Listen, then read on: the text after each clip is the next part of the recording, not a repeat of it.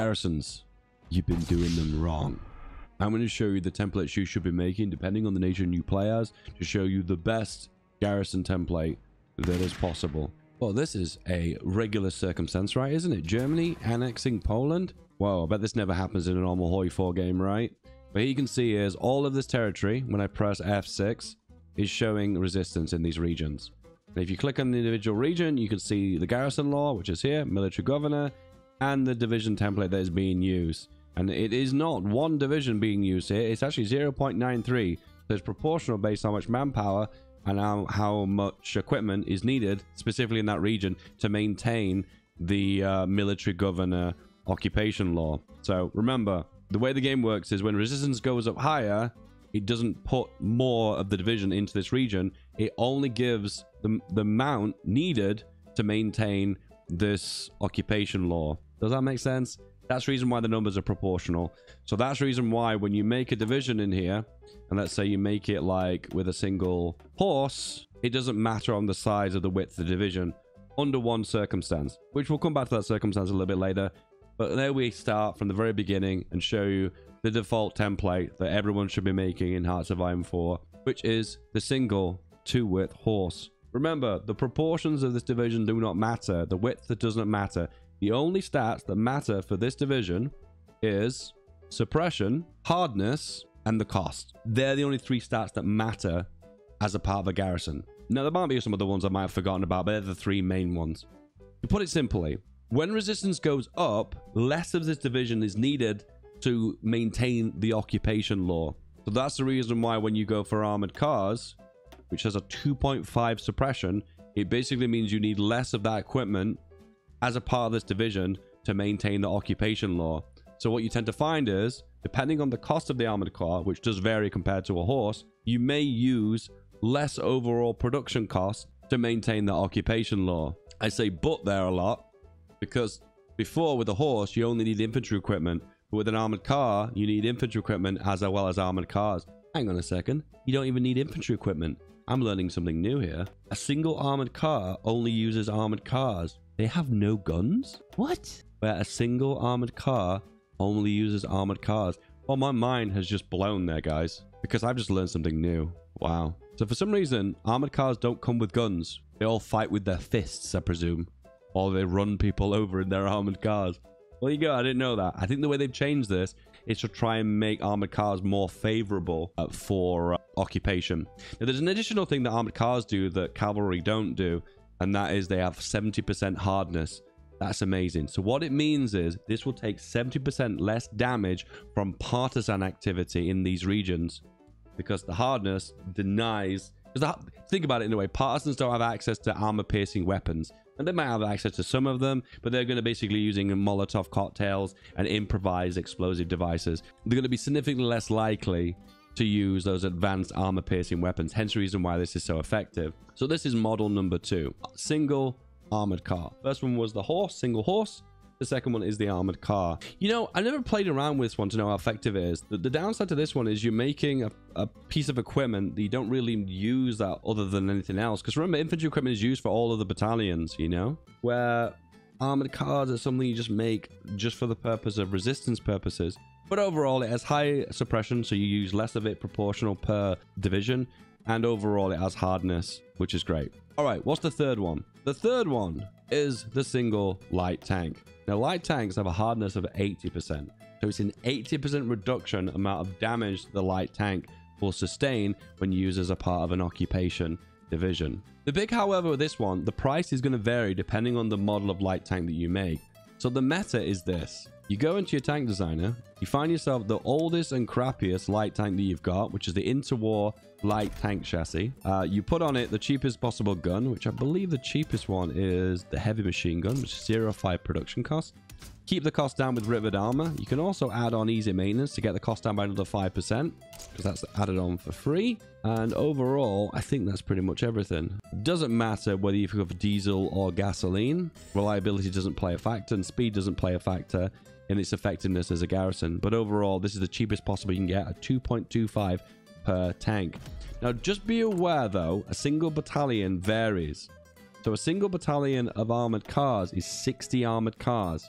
But a single battalion of light tank is also 60. So potentially, if you were to make the cost cheap enough, you can make it overall more effective than a light tank. It's difficult because Paradox are aware of this light tank exploit for Garrison. They're aware of it. So of course they've made light tanks more, sorry, they've made armored cars more favorably to try and contest that strategy. So 2.25 is the cost for this resistance light tank, where a single armored car, I just realized as well, the armored car that I selected was the more advanced one because I researched all technology.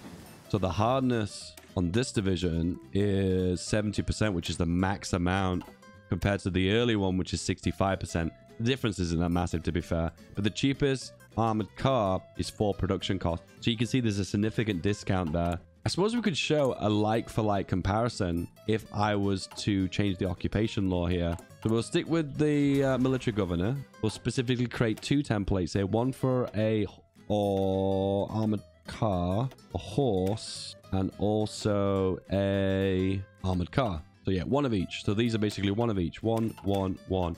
And I suppose now we can see the actual real-world example of how much production it even needs. So we change to the horse and click on equipment details here. You can see that it's using 67 manpower for the horse, and it's using 8,100 infantry equipment. We can't see that amount proportional based on production cost though, so it's a little bit hazy how to do a like-for-like comparison with this one. Anyway, we'll move on to the light tank. The light tank uses significantly less manpower, surprisingly, 27k. And then we'll change on to the armored car. And the armored car is using the exact same amount of manpower. We'll do ALE here and just spawn in some equipment just to make sure these numbers are accurate. So you go 27 manpower is required and 3.2 light tanks, 3.2. Change that to the armored car. Still 27k manpower, 3.24 armored cars. Oh, it's still 3.24 for the light tank. These numbers aren't working the way I thought they were going to work. So it does look like the light tank meta is still a thing. But overall, if you're looking to save manpower, it just looks like it's more effective. So let's just double check this then. Light tank recon is 2.5 suppression. That's why the numbers are the same. Oh, so here we go, guys. Suppression makes a massive factor overall because suppression is reducing the amount needed to keep the area suppressed as a part of the governor's occupation law. So this all makes sense now.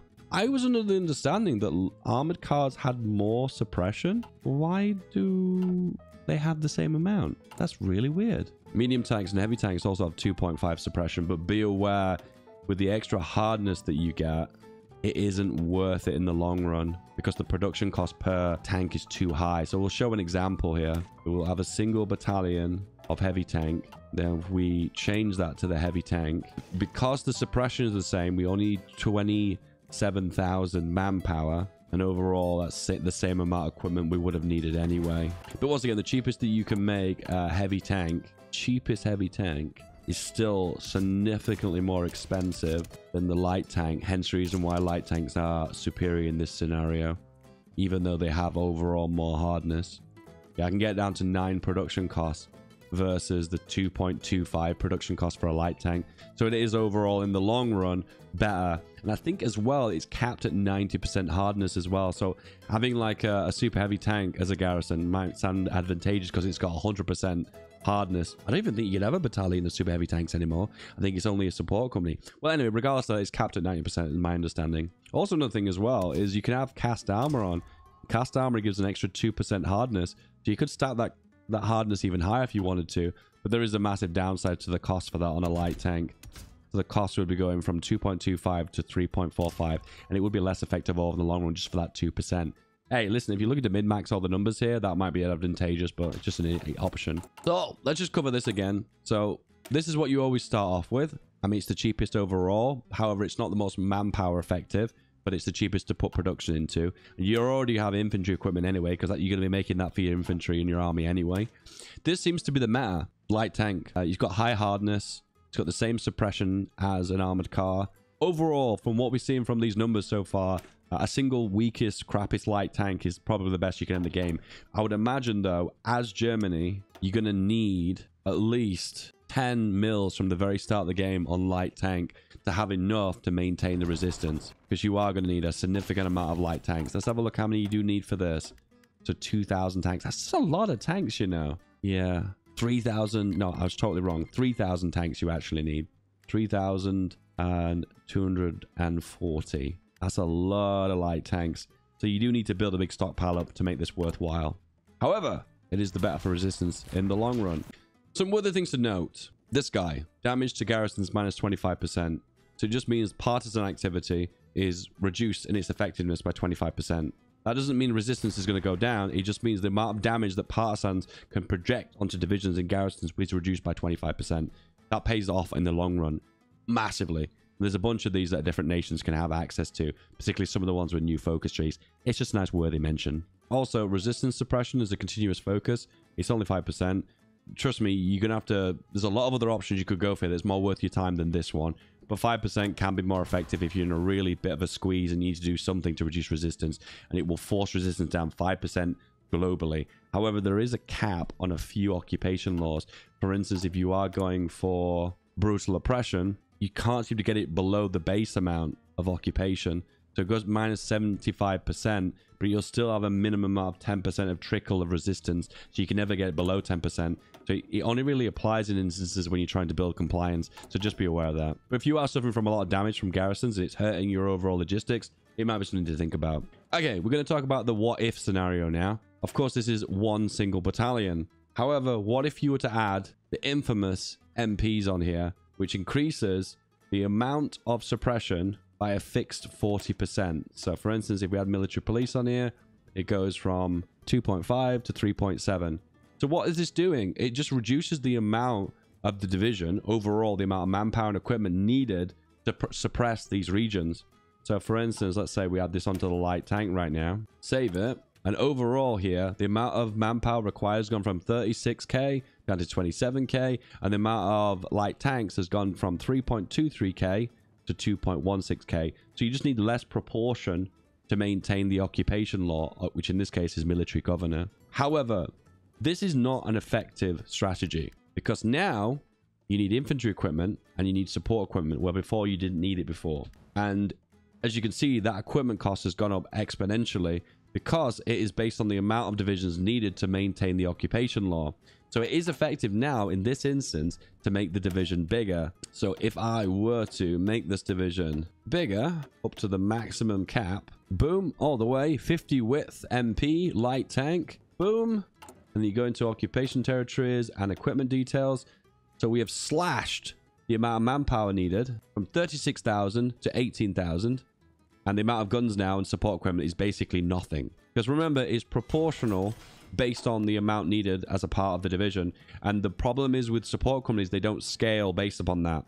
I'll be honest with you, this takes a lot of people to get the mind to wrap around. But just understand from my perspective, the divisions I'm showing you are the most cost effective and they are more effective at keeping the resistance down without hurting your logistics. Believe me. So just to confirm, you don't need MP on until you start making the division bigger like this.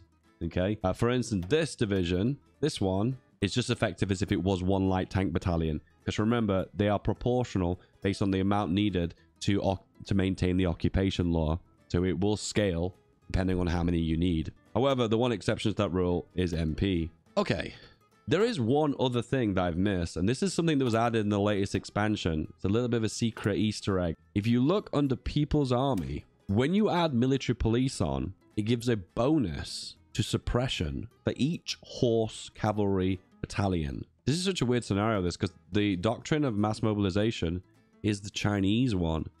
So when a Chinese needs to deal with resistance, they're technically not, because it's all their core territory, so there won't be any resistance. This is a bit of a weird one, but it exists. It's a thing.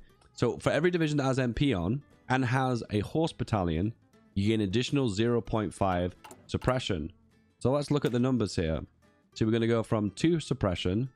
We add the horse on, and now it's up to 3. Okay, interesting. Compared to armored cars, which go to 3.7. So 3.7 versus 3. It doesn't feel like it's adding it on. So you're gaining 40% from the MP, plus you're meant to be gaining a flat amount per cavalry division. So will this scale? So potentially will be going for the big division overall be effective? We're going to find out, boys. So we're going to basically run the best light tank resistance, this one, versus basically when I fill this out, the biggest resistance. Noteworthy, proper heritage, if you go for this, this will save you a massive amount for making a big cavalry division, because it makes making cavalry divisions free. So now when I make this and I expand it, cavalry is now free. So if you ever want to do the one division trick, which is significantly less effective than it ever has been before, you can do this on the cheap by going for proper heritage, the officer corps, and then making a massive horse.